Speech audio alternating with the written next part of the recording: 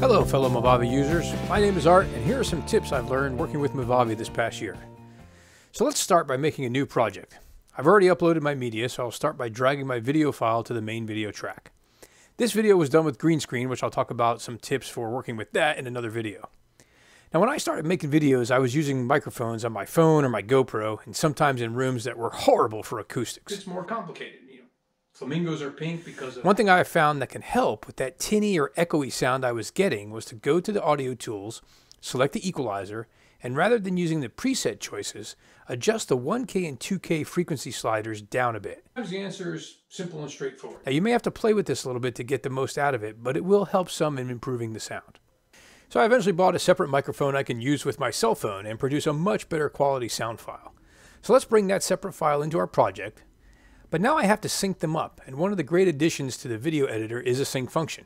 I used to have to do this by matching the peaks in the sound file display.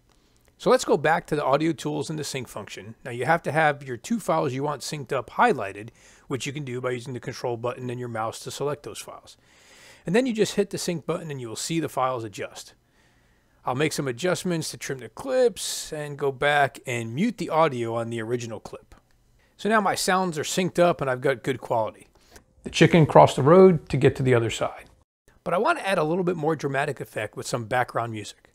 So let's create another audio track and I will drop my music file into that track. I used to just fade in and fade out the music or cut the music file into segments and adjust the volume in those. But then I found out about volume points. This is a great feature. So let's add a few here. You can do this by either right-clicking or double-clicking on the volume bar in the sound file. I will add 2 at the beginning to fade the music to a lower volume while I'm talking, and 6 or 12% works well for that. And then a few at the end to gradually increase the volume for that dramatic closing effect. And here's what it sounds like at the end. Series of life's big questions with the final question, why? And I will give you plenty of time for your answer. So grab your number 2 pencils. Ready? Begin. Well, hopefully those tips were helpful. Thanks for watching, and if you're interested in seeing more of my Movavi tips, go ahead and subscribe to my channel for upcoming episodes.